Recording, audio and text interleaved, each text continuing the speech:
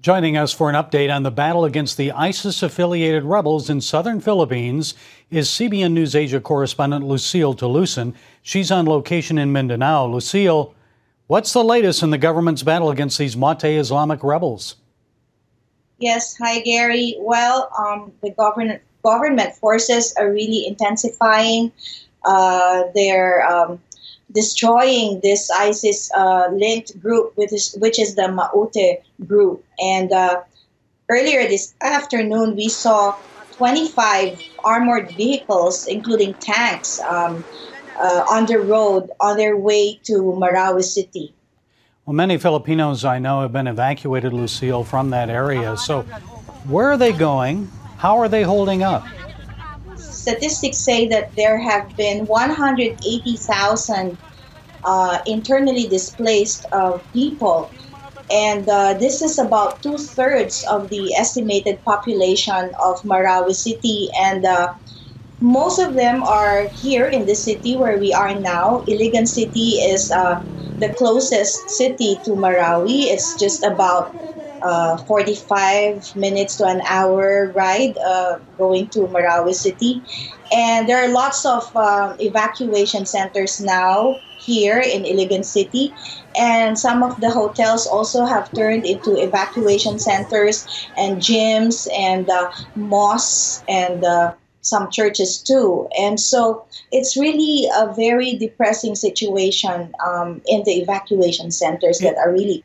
It's really a crisis for your country, and we know there have been many people kidnapped by these Maute rebels as well. What's the status of the kidnapped priest, Father Chito? And he says as many as 200 others are being held hostage. Yes, I saw that viral video of Pastor Chito pleading the President Duterte to, stop the fighting and stop striking and launching airstrikes against the Maute terrorist groups. And Pastor Chito was pleading that he said that, this group, the Maute group, they're ready to die. And the Maute are saying that the government should leave them alone to, have their own laws, the Sharia law, to practice their law in Marawi City, because Marawi City is the Muslim center of the Philippines. But that's probably unlikely, isn't it, Lucille? I think your President Duterte is going to be very aggressive in trying to wipe them out. Yes, that is right.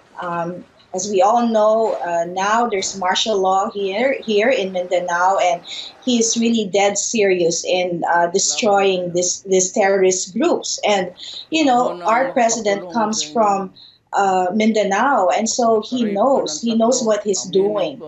Also, we heard one story, Lucille, about two women who defended some Christian workers at a gun shop when Islamic militants stormed in, and they risked their lives to protect their Christian workers. How common is that? Do Muslims and Christians get along? Is that a rare thing to see Muslims stepping in and defending Christians? That is very common here in Mindanao, and Christians and the Muslims really live harmoniously. Especially there's a place in Marawi City. It's the Mindanao State University, and here it's a melting pot of the Christians and the Muslims. And actually, this afternoon we talked to one of the Christian professors in that university who was also trapped inside the university, inside the compound for 3 days, and some Muslims also helped them escape, and provided buses for them and to be able to escape Marawi City. So do most of the people there just get along, Muslims and Christians, and most of the Muslims there don't really support what is happening with these Maute rebels? Gary, our driver is a Muslim who drives us around, and he's really angry, and he said they are not they're not the true followers of Islam. That is what he's saying, because he said that Islam means peace, and he said that these people are really just terrorists, and they just they don't support them, and he's also very angry because they have businesses inside Marawi City, and so now they're losing money. So what is CBN doing to help the people of the area? You said you've got about 180,000 evacuees. What is CBN doing? Yes, they've already started validating the evacuation centers, and they've already identified some evacuation centers who have not gotten any help.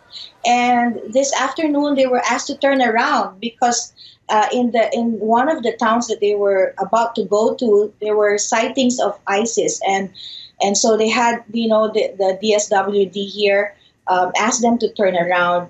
And so they're still going to that town, but in another area. They're doing feeding tomorrow. Of course, it's Ramadan, and so the feeding will be at 6 o'clock in the evening.